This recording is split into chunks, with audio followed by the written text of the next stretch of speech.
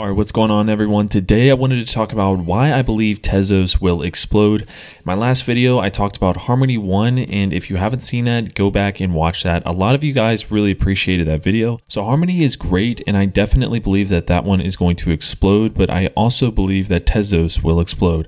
And I wanted to talk about that in this video. So I wanted to first start with talking about the fundamentals, and then we're going to be talking about some statistics towards the end and also a price prediction. So stay tuned for that. As promised, I mentioned that I was going to be getting my DSLR set up and putting in some nice lighting. So I hope you guys appreciate it by liking this video and also subscribing for more content like this. So let's just get into this. So Tezos is a public open source self-amending smart contract protocol based on a liquid proof of stake consensus model and allowing for digital asset transactions in smart contracts execution. The network officially went live in 2018, known as the Genesis block. The network was upgraded 7 times since then and is currently on the Granada block. And the native currency on Tezos blockchain is the Tez. Tezos was founded by Arthur and Kathleen Bretman, and the money raised in the ICO initial coin offering provided to the Tezos Foundation that is overseen by a committee/board with a variety of crypto industry experts. The Tezos Foundation currently manages over 1.2 billion, which is used for grants, awareness, development, and marketing. So why? Why Tezos? Secure smart contracts. The process of formal verification based on Michelin's programming language provides the mathematical proof of the correctness of the contract that can be verified automatically. It is the golden standard of trustless guaranteed in the blockchain system. So when it comes to participative governance, Tez holders can express their opinion by delegating their Tez to a baker that shares the same view on a given subject. And bakers can essentially submit and vote on different things. And it is a proven upgradable network without forks. Tezos' formerly on-chain governance model has already allowed for 7 smooth, successful upgrades of the Tezos protocol and lets Tezos stay on top of innovation. And the Granada was the most recent. So let's talk about energy. It's energy efficient and low gas fees. Tezos has been quoted at being 8,000x less expensive and more energy efficient than its peer Ethereum. Proof of stake requires significantly less energy than proof of work, which is part of the reason Ethereum is upgrading to Ethereum 2.0. Proof of stake and deflationary economics. At each block, 80 on new Tezos are created and distributed to the new bakers, and then to a respective delegators. Currently, you can earn between 5 to 6% in rewards by staking your Tezos. You can also stake with a centralized custodian such as Coinbase, but as the saying goes, not your keys, not your coins. And they also take a hefty fee, leaving you closer to 4% in returns. The big misconception with the proof of stake concept is that many people confuse Tezos with being inflationary. They think percent terms, when in reality, the percent will decrease over time because it is based on the amount of Tezos created at each block, which over time is divided by a larger total supply, i.e. Tezos is deflationary. So as many of you are already aware, Ethereum is attempting to switch to proof of stake with Ethereum 2.0. So it's a really similar concept, but extremely hard to implement without having to fork the network. Alright, so what about Solana, Dot, and Cardano?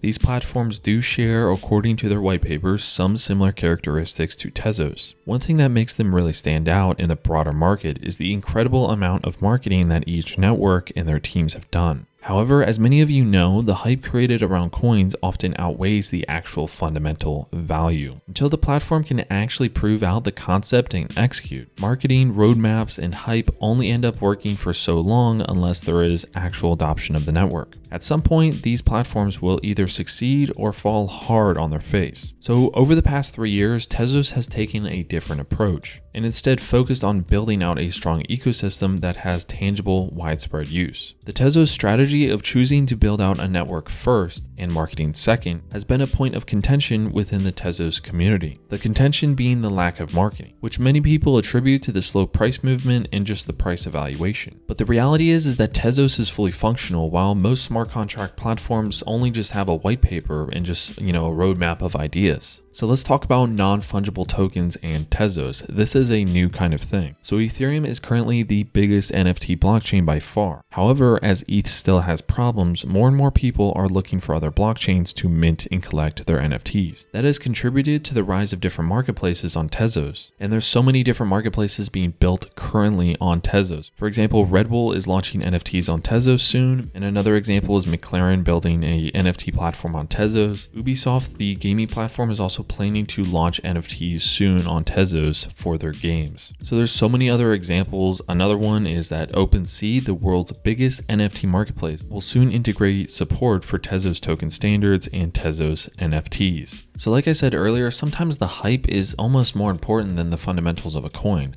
So let's go over that by looking at the r/Tezos stats. Okay, we can do this by looking at the subscriber stats and the subreddit stats. This is pretty important when talking about a specific coin, and honestly is make or break for a lot of different coins.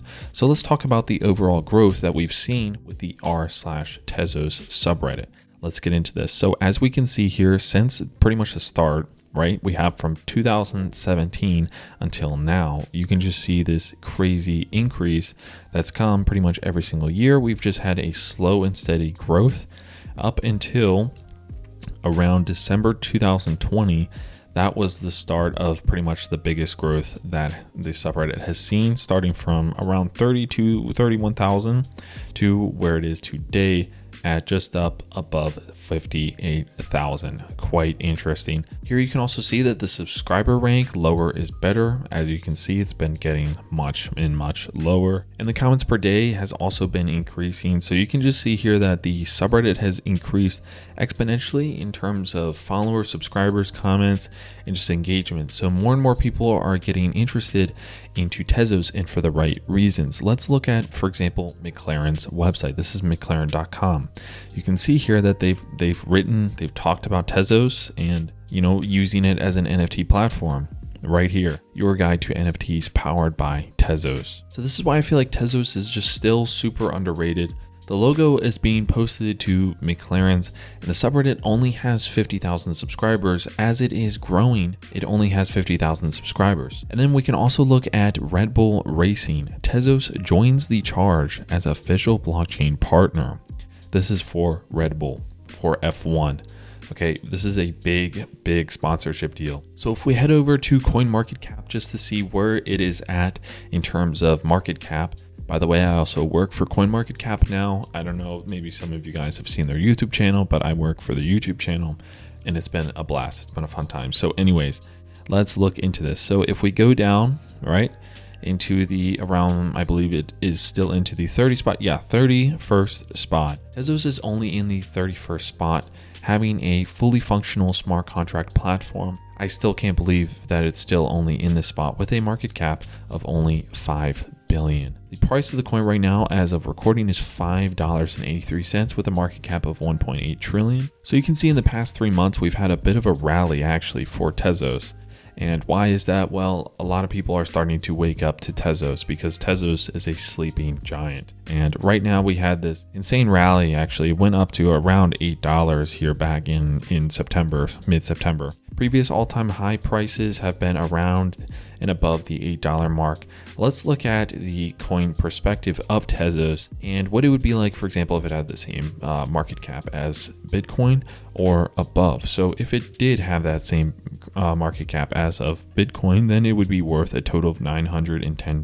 That would be for over 700 billion as a market cap. Now, if we wanted to look at, for example, if it was in the 20th spot, then it would put it up to a price of $9, and it's already shown that it's been at prices and it's held prices in the $8 range. It could easily go over that since it's already hit prices at $8 and it's already hit that market cap before. Right now my price target is around the $15 mark, which would put it at the same, around the same market cap as, for example, Terra Luna, which would put it at 13.7 billion. Let me know your price prediction down in the comment section below. I'm quite curious what you guys think of Tezos. I feel like it's a sleeping giant similar to Harmony One, which I'm extremely bullish on. I'm also extremely bullish on Tezos, and for the reasons that I provided earlier. Let me know what you guys think in the comment section down below, and I will see you guys soon. This has been yours truly, Minted Max. Thanks so much for watching, guys. Like, subscribe, all of that. See you guys later.